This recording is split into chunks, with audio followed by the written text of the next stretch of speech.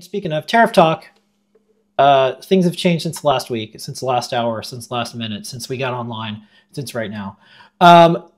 So this is the thing that was getting tossed around. Clarification of exemptions under Executive Order 14257 of April 2nd, 2025 as amended. So a little bit of a recap. At first it was, okay, everything's going to be tariffed 125%.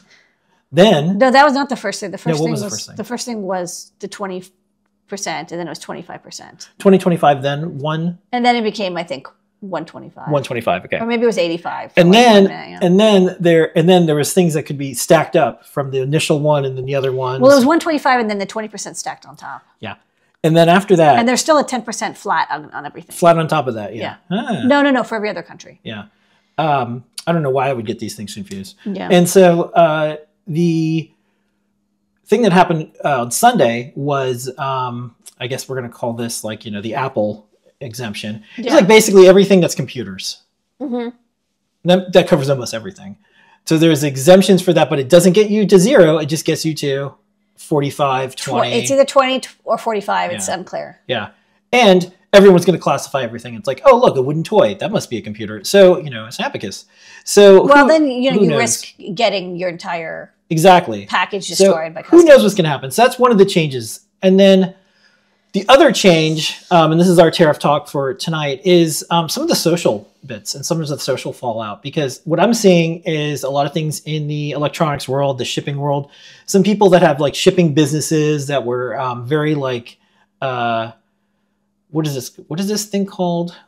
Is this Web 2.0? I don't know what this is called. Whatever this is, this thing is called. I lost you like 2 minutes ago. What?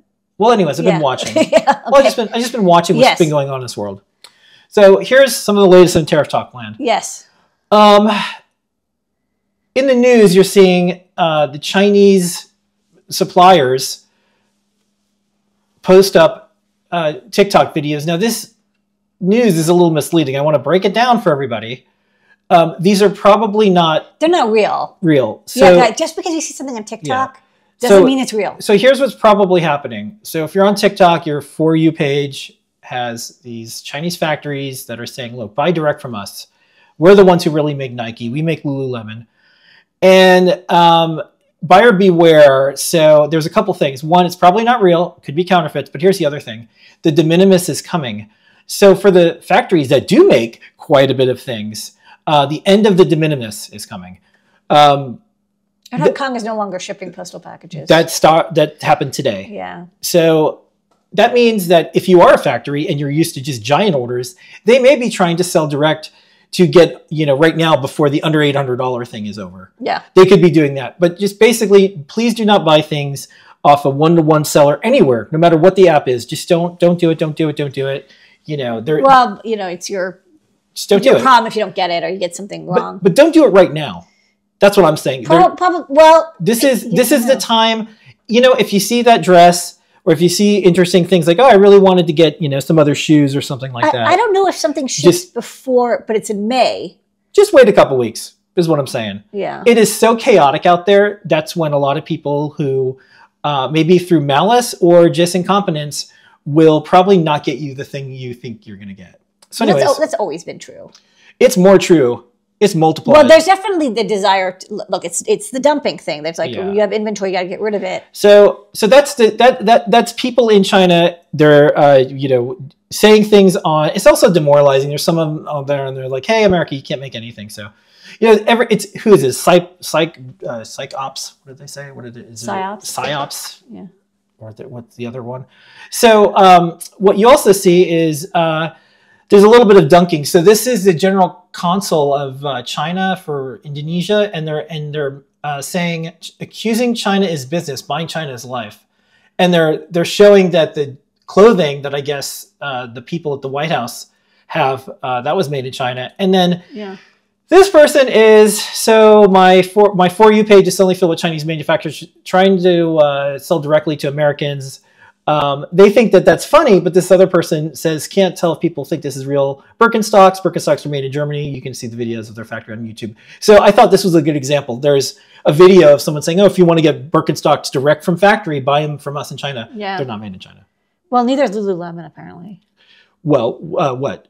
Lululemon doesn't make stuff in. Actually, a lot of clothing these days is not made in China anymore. Yeah, and for so high-end brands. And so there's companies getting out ahead of it. They're saying these things that you're seeing are not ours. Yeah. We don't make it at all. Yeah. And I thought that was interesting. Yeah. So the other thing that came up is people are starting to get the bills. So this I didn't really quite understand. This is someone. He's the CEO of Ship Hero, and he said he got hit with his 20% tariff. And then he got duty, and then altogether he says the product isn't worth selling with 145% tariff. So despite selling over 1 million of the SKU in my tiny e-com business and customers being fairly happy, I will be discontinuing this product. It looks like it's a like kids playground gym equipment. So he's saying playground, exercise equipment. So he's saying that's going to get tariffed at the full amount. So he's saying that he's like, I'm not going to sell that. So I'm just like interested, like what's happening, like what parts of gym equipment is made in the USA? Not a lot. We bought some playground equipment, and I looked. There was nothing that was made in the USA that the wood was sourced from China. Yeah, it wasn't like nothing was 100% USA. It's actually it may be impossible. So I'm curious. And then here's the signaling that's coming in from the world right now. Because why is the economy maybe not doing so great? Well, the U.S. importers are saying that there's less freight ships. Some were canceled because I think people just stopped bleeding, but freight company HLS recorded a total of 80 canceled sailings out of China. And one sailing is, a couple hundred containers. Yeah. And usually companies, spend a lot to make sure their container's full. Yeah. And so, these are it's getting more confusing and misquoted, but this is a summary from CNBC. China now faces up to 245% tariff on imports to the U.S., White House said on Tuesday. Although that excludes several electronic devices after Trump's latest tariff exemption, Beijing said last week, raised its levies on the U.S. to 125%. There's not exemptions on those things. There is still tariffs on it, and it's a little unclear. Well, no, wait. Did you say this, that? Yeah, I know. I have a lot of this. Don't say that because it's gonna be confusing. Yeah, it's gonna confuse you. There is still exemptions on some electronic HTS codes. Yes, those seem to be exempt from the retaliatory tariffs, and so those are going to be either 20 or 45%. That's a little unclear because it's not clear what is retaliatory. The words you just said was what I meant to say. Right. So there are still exclusions as of now. It could have changed. They don't include gym equipment. It doesn't include clothing. What I was trying to say, there's no zero. There's no zero. No, there's no zero from any country. It's still 10%. From There's England. no zero. I have stuff coming in from the UK. It's tariffed at 10%. It's interesting. I got it's not a Kickstarter. It was like a pre-order thing, and they shipped it early because they wanted to get it in before. Yeah. They probably shipped the US. They probably shipped the US. Okay, and then one of my little gripes was, and this is just, it's not a gripe. It's just like, I hope to get out ahead of this sooner rather than later. Kickstarter did do a really big post today about what happens if you have tariffs and you're doing a Kickstarter. But they also kind of said like, hey, we don't know. It was really hand wavy. Here's the issue I have though. They actually kind of said nothing. Here's the issue I have. I think it's a very general helpful thing. But at the end of the article, after final thoughts, and it's just because it's me and this is how like I read sometimes bottom to top before I go because I have to sometimes skim and I just get a quick idea of like all the things that are there. So I started at the bottom and I'm just like, why does it have a different company at the bottom? And why is there an ad?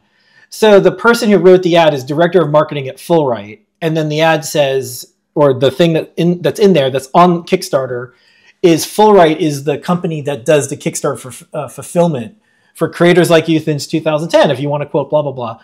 So I think they should have disclosed that in the very beginning, personally, because there is advice.